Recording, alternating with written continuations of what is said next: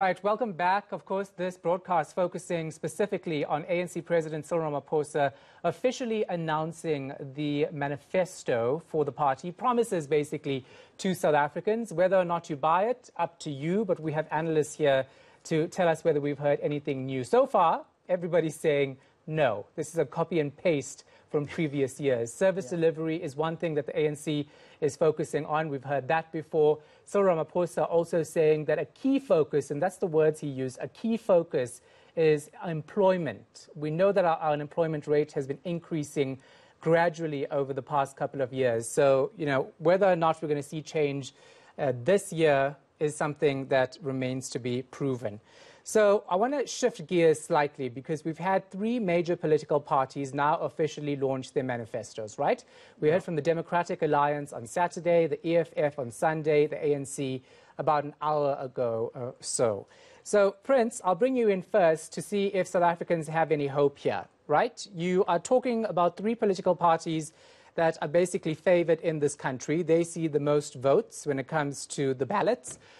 Has anyone offered anything different to South Africans?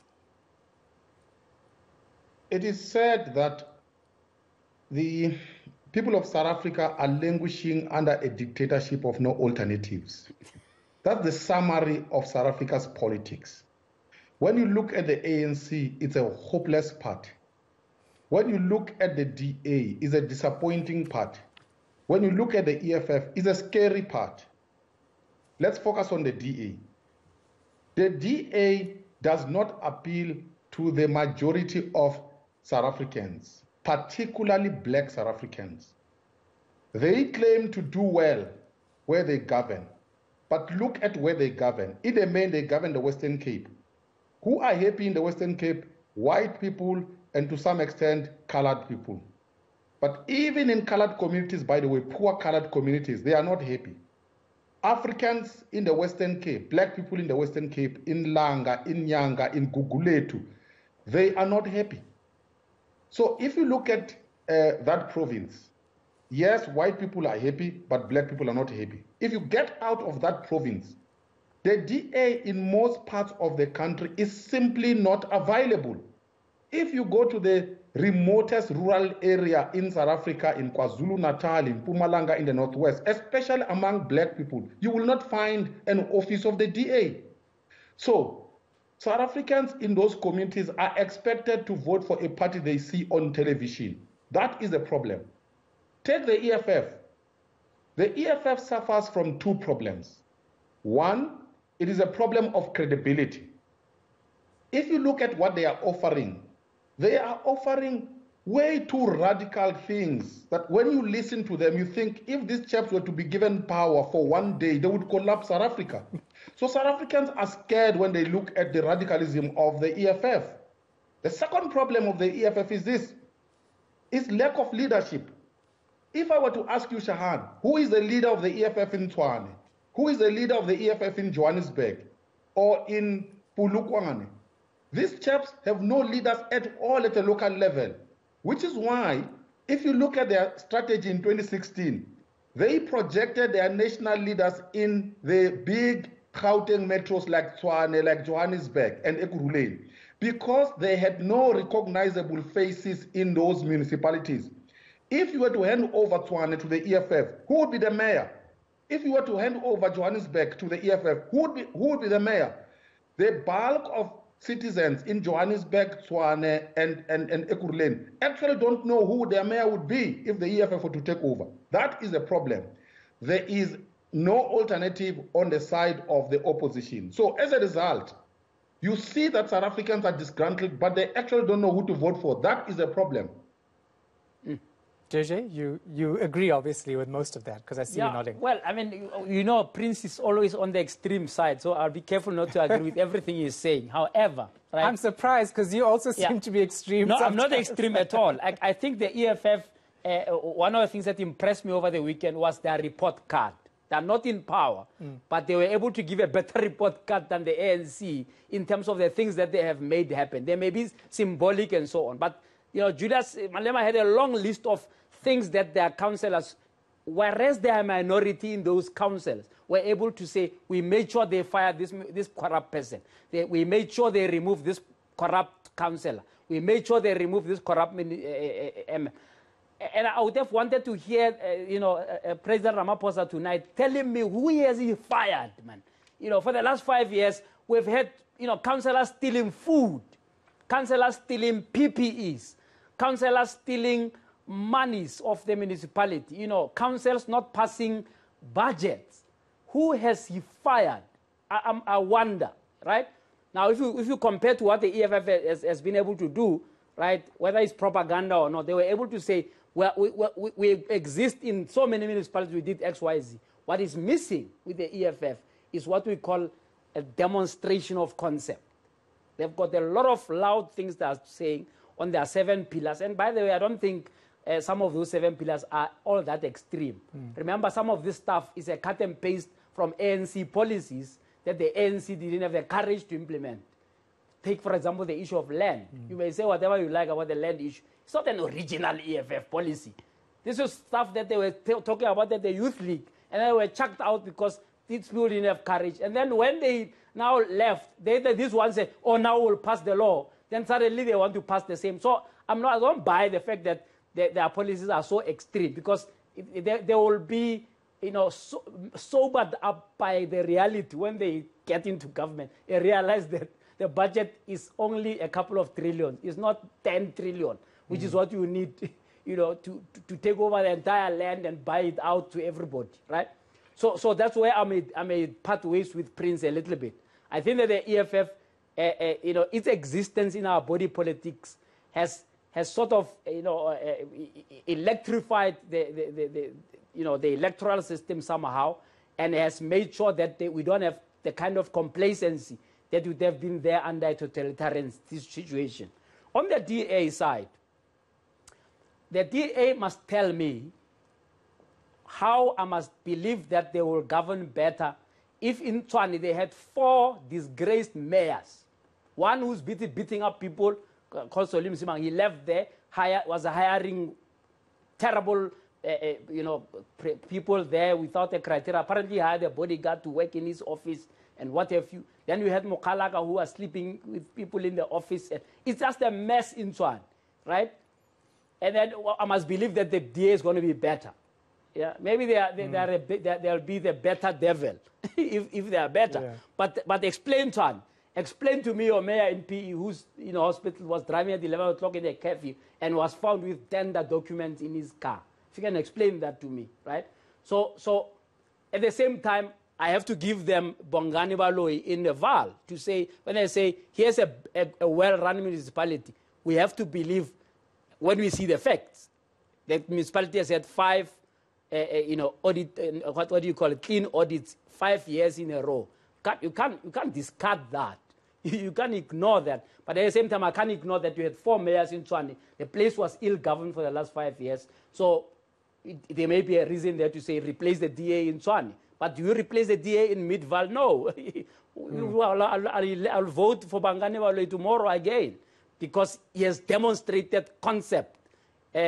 Unlike the EFF, who has never governed anywhere, they must now stop this thing where they are in the background and trying to push things from the back. They must win and go and govern. Yeah. So there's 3 sides to every story, wise people say. Susan, what's your opinion on that question?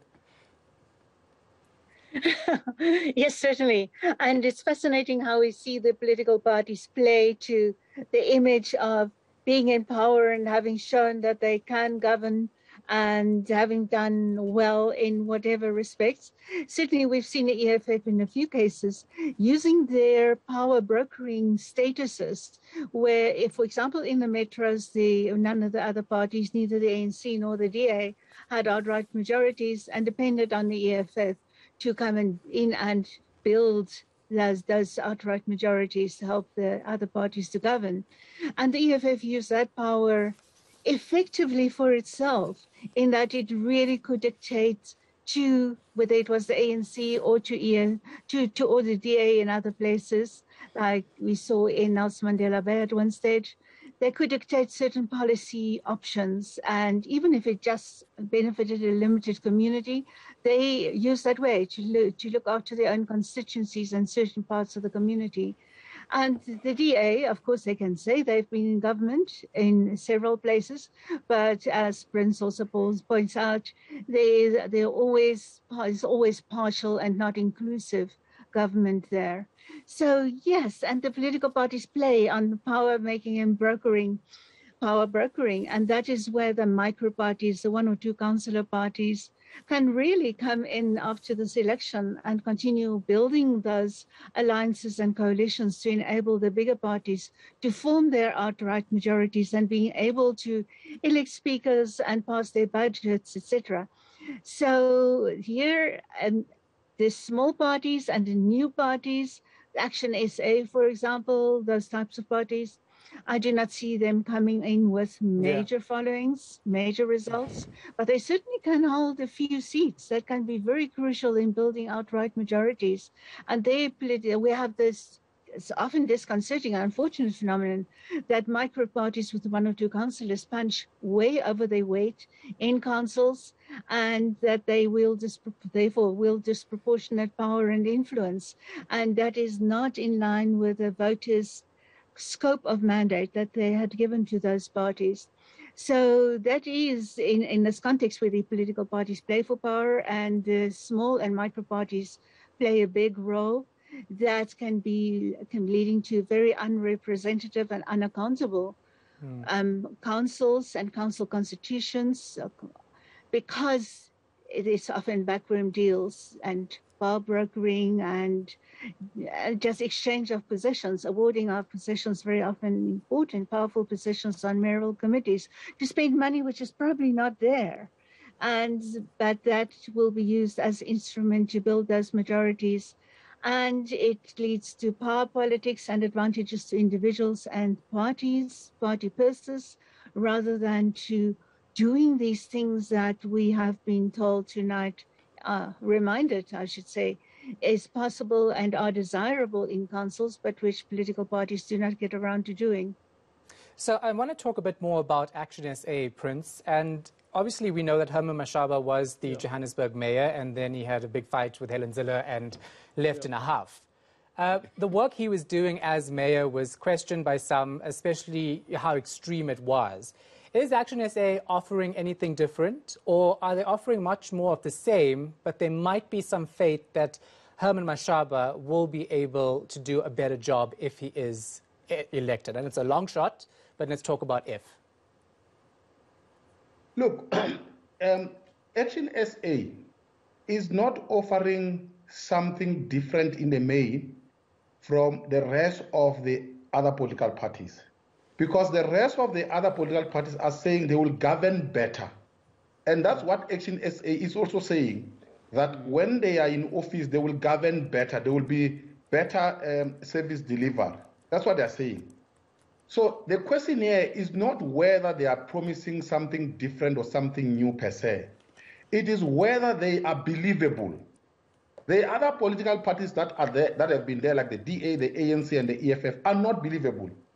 Action SA in the main, I would argue, especially if you look at how Herman Mashaba governed in Johannesburg, they are, to a great extent, in my view, believable.